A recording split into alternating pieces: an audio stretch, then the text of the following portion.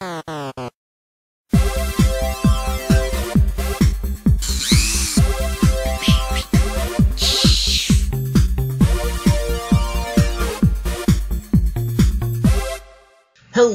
this is Wake Angel 2001 coming at you again with a commission for repeat customer ACReinhardt.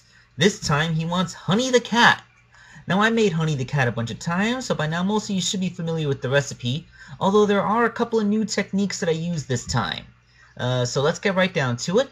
The base figure is of course Amy Rose. I mentioned before how much Honey the Cat resembles the Amy Rose from Sonic Adventure, and I'm guessing it has something to do with reuse of a 3D model. But let's just get to making the toy itself. So starting with the head, of course, there is making her eyes separate and sculpting on all of her new hair and new ears that go behind the hairband rather than in front of them. Although this time I once again used those plastic sheets to make the lace in her hair, which was Reinhardt's request. This kind of lace is so much harder to work with because you gotta cut like cutting those little diamond shapes into it. It's really tough to do because you gotta put an X-Acto knife through it and you can't use scissors except on the edges. It's kind of difficult to do with this stuff, but it does make a much sharper, pointier thing, which kind of looks more like the Sonic the Fighter's game model. And this time, the lace is actually sculpted on as part of her hair. This was to ensure that they would stay on without the need for additional adhesive. I've had problems where the lace comes out. So yeah, that was all the work that went into her head. Next, let's talk about her body. Alright, so as you can see from this charming panel in the comic book, Honey and Amy actually have a pretty similar dress. In fact, in the comic book, they've actually come up with the idea that Honey's fashion company made Amy's dress, which is kind of adorable. So, of course, the body modifications are going to be relatively slight.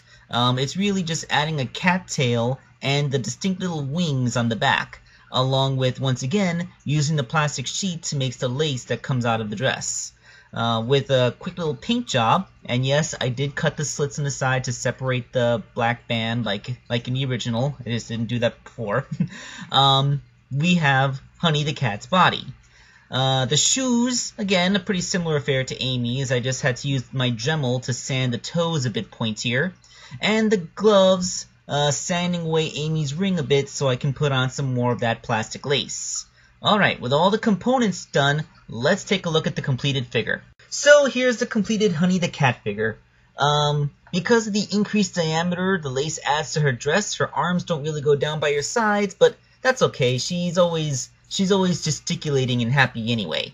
Now, quick little bit of trivia about the figure itself.